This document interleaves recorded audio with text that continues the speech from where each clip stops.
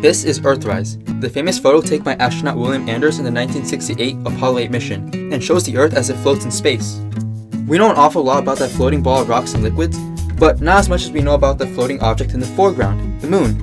From Earth it looks like this, and sometimes even this, but getting into your time machine, which in the future when you're watching this has already been invented, you travel millions of years into the past and you notice that the Moon is much larger. And since we're fairly certain that the Moon hasn't shrunk over the years, we would suspect that the Moon has actually been moving further and further away from us, and we would be right. By exerting its gravitational force on the Earth, the Moon actually creates tidal bulges from the Earth's oceans, which we know of as tides. And since the Earth is constantly spinning, friction pushes this bulge forward and always a few paces from the Moon.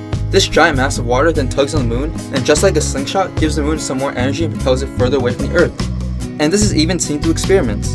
In 1969, when Neil Armstrong and Buzz Aldrin touched down on the Moon, they left more than just a few footprints and a now sun-bleached flag. On that Apollo 11 mission, the astronauts also left behind corn reflectors, which bounce light right back to its source, so a person on Earth can shoot a laser at the Moon, hit a corn reflector, and bounce light right back to Earth.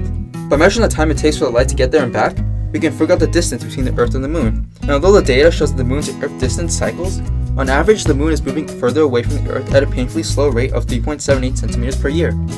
But what does this mean for us? Well, based on the first law of thermodynamics, which states that energy can neither be created nor destroyed, the friction to push the tidal bulge forward is actually draining energy from the Earth and slowing down its rotation.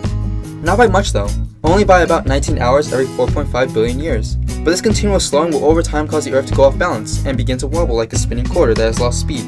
Obviously our Earth won't be like the quarter and fall flat over, but since our climate is largely controlled by the Earth's tilt towards the sun, our weather will be even worse than it is now. So go outside, look up and be thankful that the Moon's still there. Using the words of Counting Crows, you never know what you got until it's gone. Tell us what you want to see next in the comments below, and don't forget to like, subscribe, and follow us on Facebook and Twitter for more science facts and updates.